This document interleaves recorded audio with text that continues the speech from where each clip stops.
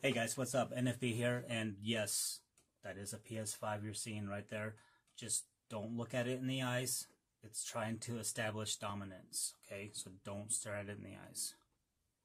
Okay, alright. So anyways, guys, Mario Kart 9, it has been floating around, as not, I guess I can't say officially because I haven't heard it from Nintendo, but it's been floating around as in development, and I think it's been in development for a long time.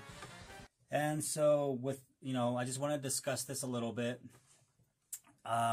let you guys know what I want to see from Mario Kart 9, and let me know what you guys want to see from Mario Kart 9 as well, because they are stating this article from many articles that I've seen, IGN, Nintendo Life, and so on and so on.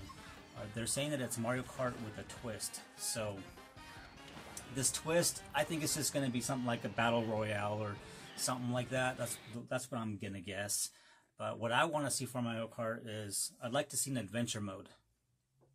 So within this adventure mode, I'd like to be able to earn XP or some type of build up some experience or something to level up my karts, and also some deeper customization with my karts, so I can, or maybe just earn some, have the coins be more useful to buy parts or something. There's so much to go with this. There's so much Nintendo could do with Mario Kart 9, and something like that.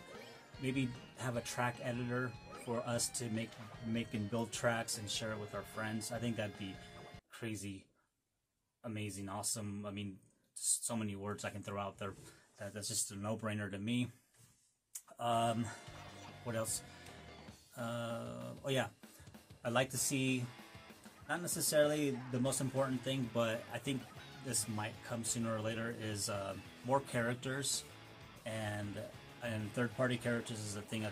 I'm thinking this is what's going to happen. I really think that we're going to see characters like Banjo and some, just some other characters join Mario Kart.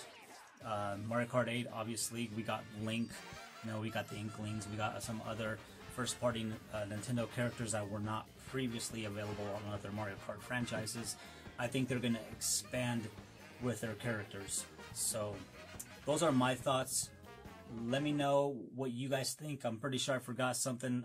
If I do, I'll post it in the comments. But do let me know what you guys think.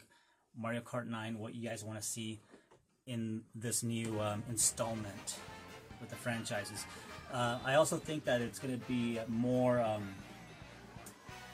involvement between the Mario Kart game on mobile device, on the cell phones, with this new IP that's coming out for this new game that's coming out on the Nintendo Switch. So I think they're going to be more closely together.